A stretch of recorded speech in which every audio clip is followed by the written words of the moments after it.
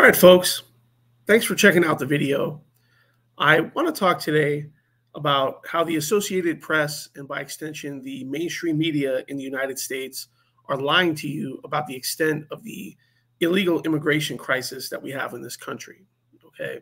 And not to mention the extent to which the Biden administration is going to hide crimes that are committed by illegal aliens. So from the Associated Press here, right, which is one of the most widely distributed news wires in the country and in the world, has a headline here that says, 2 men arrested in strangulation of 12-year-old Houston girl whose body was found in a creek, right? 2 men, okay? Story goes on to say, 2 men who were seen on surveillance footage with a 12-year-old girl before her body was found in a Houston creek earlier this week were arrested Thursday in her death, police said. Johan Jose Rangel Martinez, 21, and Franklin Jose Pena Ramos, 26, each face a charge of capital murder in the killing of Jocelyn Nungaray, police said. The medical examiner has determined that her cause of death was strangulation. It was unclear if the 2 suspects had attorneys yet to speak on their behalf. Their names were not listed in jail or court records as of Thursday afternoon. Jocelyn's body was found in the shallow water of a creek early Monday morning. Police have said that she sneaked out of her nearby home the night before. Police said that surveillance footage showed the 2 men meeting up with Jocelyn before walking into a convenience store with her.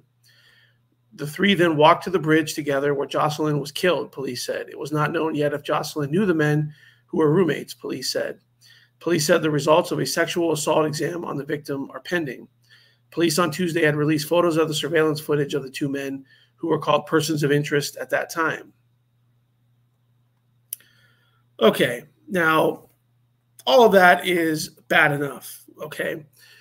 But when we look over here at the New York Post, we find out, oh, gee, illegal Venezuelan migrant cut his ankle monitor after allegedly killing 12-year-old Jocelyn Nungaray. Now, the AP didn't mention anything about them being illegal, didn't mention anything about them cutting off an ankle monitor. They have this information, but they clearly don't want you or I to have it, okay?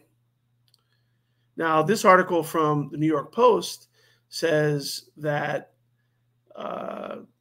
these 2 men were both released into the U.S. with GPS monitoring after illegally crossing the southern border into El Paso, Texas this year. So they just came into the country this year, and within a few months, they've already killed a little girl. Okay, and this sort of thing is happening all over the country here. You can see one of the guys here. I mean, it's just unconscionable. It's just unconscionable, you know. And some people wonder, well, why is Donald Trump leading in the polls? I mean, this sort of thing is just completely avoidable. It's completely avoidable. The acceptable amount of crime by illegal aliens should be 0. And we're seeing lives that are being disrupted all over this country by having people's loved ones killed and maimed and mutilated by illegal aliens.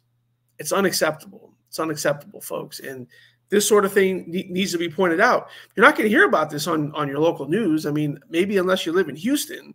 But if you get the AP reports, you would just think, oh, these are 2 guys from Houston that did this. Well, no. These are 2 guys that weren't even in the country even as early as last year.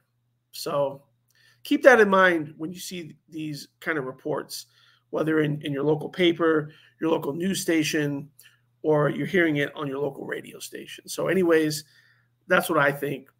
Let me know what you all think. And as always, we'll see you on the next one.